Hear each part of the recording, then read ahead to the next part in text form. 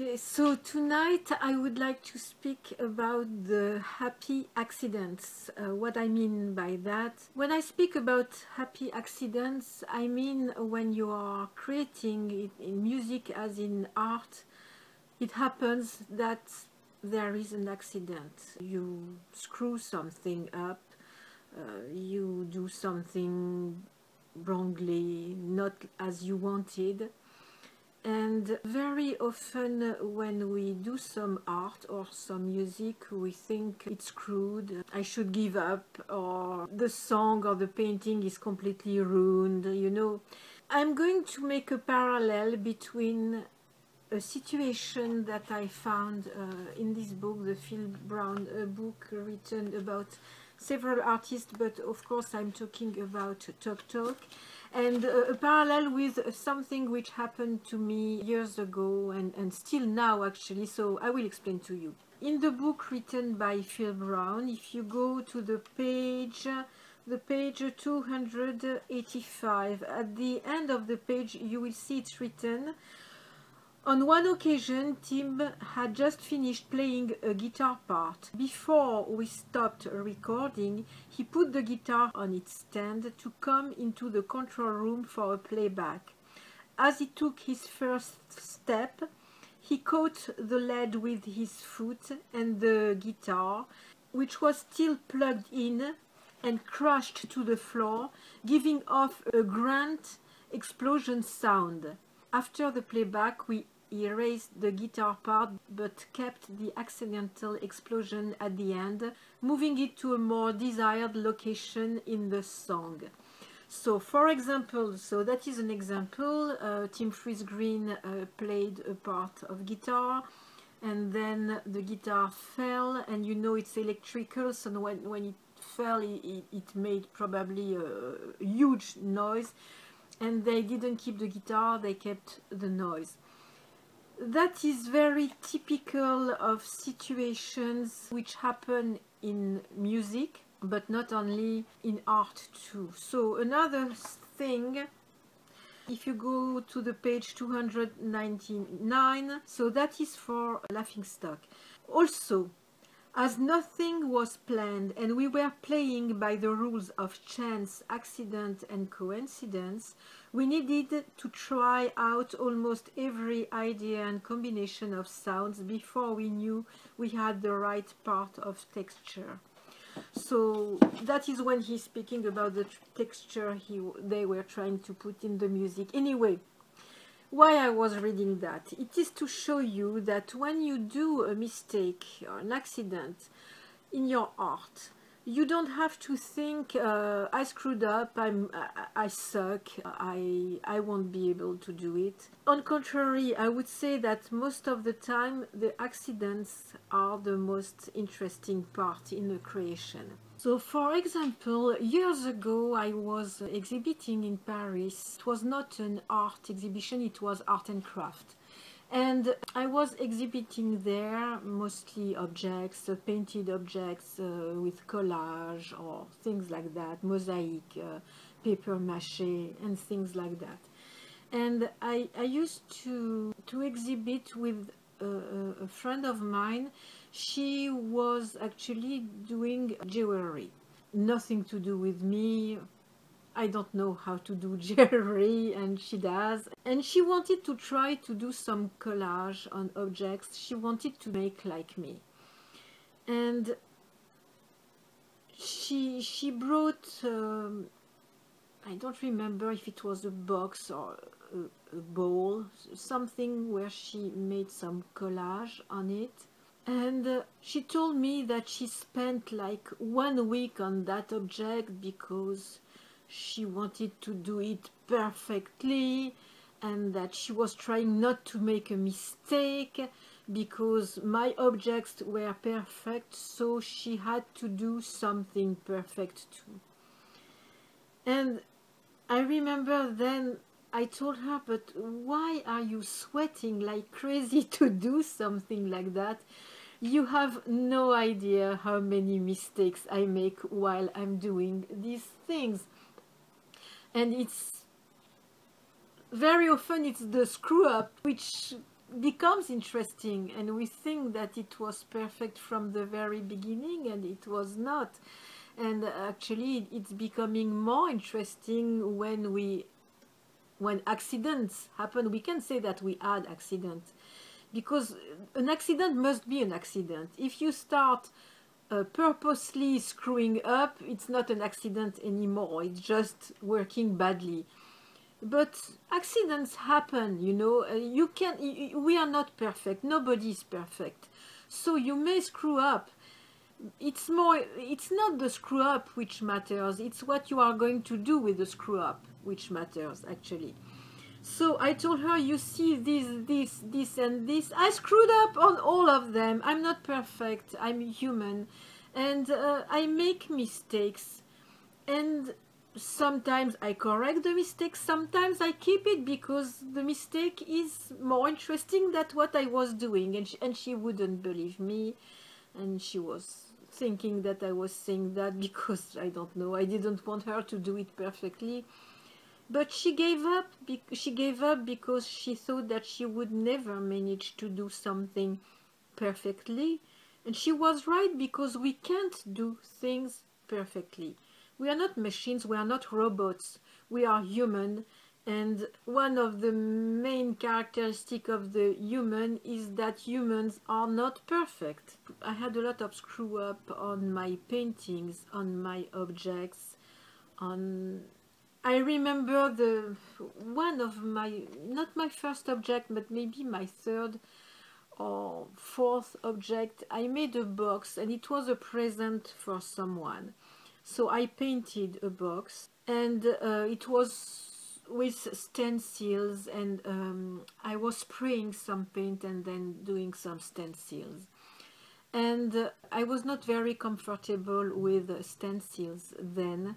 Of course, now it's quite different because I master the stencils really well. But even when you master, sometimes you still screw up, you know. Anyway, I put too much paint, and the paint went under the stencil, and it was completely ruined. It was not perfect. And actually, I came back to correct the thing because there was no question to giving up. It was a present, it had to be done. And I couldn't take another box because I only had that one. And by correcting and improving my mistake, actually it became more beautiful than all what I did before. That was the first time when I learned that mistakes can be actually more interesting than when you do the thing perfectly. So I'm not saying that you must be really bad at your work and that you must do it really badly and be happy with that. No, you must do your best. You must work at the best as possible. But if an accident happens, don't panic. See if it's not interesting. If it's not interesting, you correct it. If it's interesting, you keep it. And you don't blame yourself because you are not perfect. Nobody is. I'm absolutely certain that many artists, even the most famous ones, screwed up in art. I'm going to give you an example on the painting that I'm doing right now, that I have not finished yet, and that is a shame on me. Well, tax period, sorry. Honestly, I would prefer being painting rather than doing the taxes, but well. Anyway, I'm going to show you a detail and you will understand better. First of all, the background, the stairs here. The last time I showed you how I was painting, I did not the right color, and I had to come back and change the color. So I didn't give up because I made a mistake on the color. I just corrected it because it was not good. But here, so you see there is a light. A light is supposed to come here. It's on the photo with Brian Ferry. I didn't finish him yet. And while I was doing the background, I don't know why I did this. I forgot that that was the light. And I thought, okay, I'm going to let it dry and I will put back some white or yellow color. I don't know exactly how I'm going to do the light yet. But as you can see, actually we have the feeling that the dancer has her shadow in the light. And I didn't do that purposely. That was an accident. And I decided to keep it because it's incredible. If I would have wanted to do it purposely, I wouldn't have managed to do it. But the mistake is better than the reality. So that is an example of a mistake, an accident I'm going to keep. And that is an example of a mistake that I made and that I had to correct because it was not right. So I think that now you understand maybe a little better why I absolutely love the way that Hollis, Tim Friese-Greene and the others in Talk, but it's mostly Hollis and Tim Friese-Greene. Why I love so much their way of working, because it has something natural. They don't try to do the thing perfect. They put kind of a human dimension in what they are doing. Sometimes, for example, I'm filming during my artwork, I'm filming the musicians, and suddenly firemen are passing just in front of us, and we hear the sound of the firemen in the music. Of course, when I'm filming, I don't especially want firemen to pass and to make noise while I'm filming, but sometimes the noise of the firemen is even better than the sound I have while I'm filming, and it's like a happy accident, and I'm glad that it happened. That is why I like so much the spontaneity aspect, the natural aspect, a form of sincerity, a form of... It's like saying, yes, we are the artist, yes, we are making the art, but we are not deciding everything. The randomness, the things which happened outside of us, or even if we made the mistake, we didn't do that purposely, so it's not, it's like it's kind of a chance, you know. It enters in the creation. It's not only us, it's also other things which happen. And that's what I like in creation. I think that is fascinating. I would have dreamt to have been in the studio while they were recording Spirit of Eden, Laughing Stock and the Hollis solo album, because I think they are the ones where the recording sessions were probably the most interesting because of that. I read that they were working in the dark, so if I had been there to film or to take pictures or to take notes or to draw them, I don't know, to do something while they were recording, I think that I would have had difficulties to stay the whole day in the dark. I understand Phil Brown when he says that, because my eyes really need light. But beside that, it was probably fascinating. Not only because I love the music, but I'm always interested in the spirit put in the creation, but I'm also very interested in the technique. I know that the technique doesn't come first. The idea comes first, the spirit, what you want to put in it come first, but the technique is also interesting, and sometimes you are technically great And finally, it's not your greatness in technique which matters, but more the randomness. That is why some musicians on Spirit of Eden were not very happy, because Mark Hollis kept only what these musicians considered as being failed parts. And it was exactly what Mark Hollis wanted, and what was great according to the musicians was not interesting for Mark Hollis, and he didn't keep these parts. So the musicians, I read that somewhere, were a little upset, but I think that Mark Hollis were searching for something different and something which fitted with what he wanted, in the spirit of what he wanted.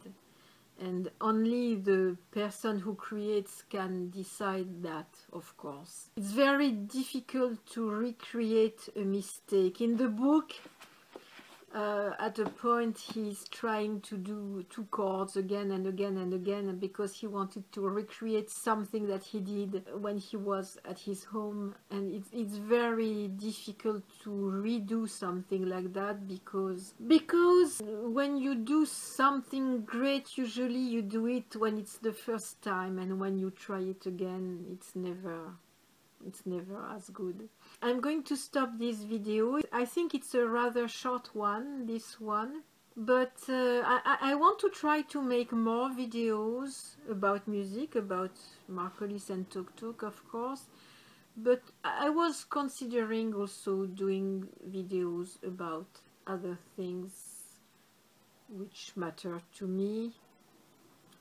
I'm not sure yet. It depends on the time I will have considering my work, but I like doing videos actually.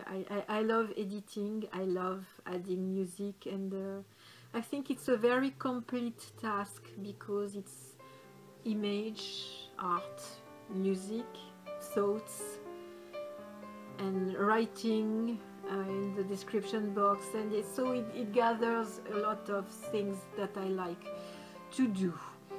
Okay, so I hope that my video will be useful to you if you create, and will make you maybe a little less stressed and more relaxed, I would say. I'm always relaxed when I draw or when I paint. Of course, I want to manage to do what I want to do, but if you don't manage to do it, redo it. You know, there is not a fine if you don't do it. You know, I see so many, you know, I've been giving lessons of art and craft during a very long time, and I saw so many people, students, who were so scared to just try something. It's funny. I had a woman, she was sure that she wouldn't manage to do it, and she didn't want to do something, and I told her, you won't leave the room without trying. You know, she tried and it was great. So when you create, be relaxed and enjoy your mistakes, but don't do mistakes purposely. Do your best, do your best, and if there is a mistake, whatever. Okay, bye bye and see you soon.